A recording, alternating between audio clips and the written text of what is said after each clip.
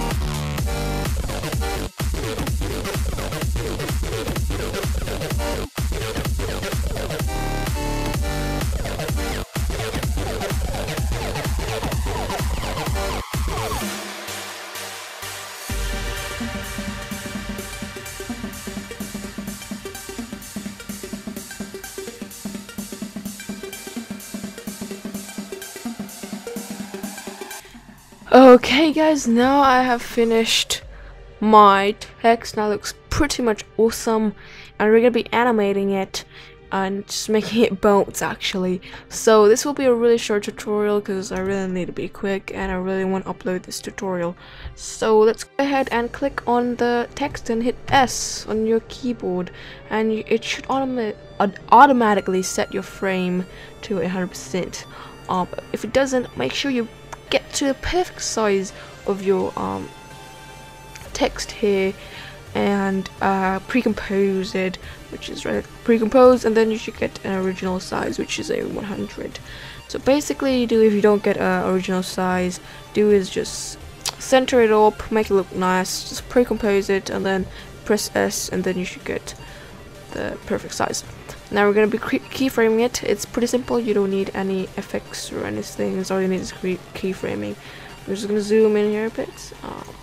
And yeah, so go further ahead, press on the keyframe button, and make sure the first, so we will, I recommend you guys get 3 keyframes, but for the first keyframe right here, you want to make sure it is an original size.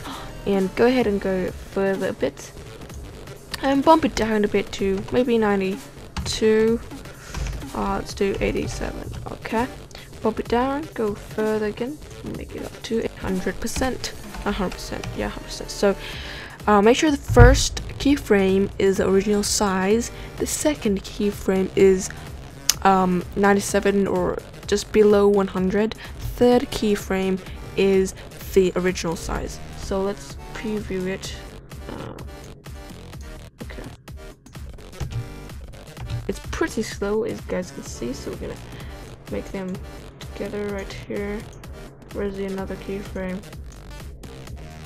Okay, so we're gonna drag 3 of these keyframes here and just RAM preview it. That was really fast. So let's go ahead and make it a bit slower. Okay, let's RAM preview this. Pretty cool. Yes, let's just make it further apart a bit. Okay, that's pretty slow. Perfection. Let's put it here. Let's do that. This should look nice. Yep, that's the text box. So you don't really have to keep doing this over and over.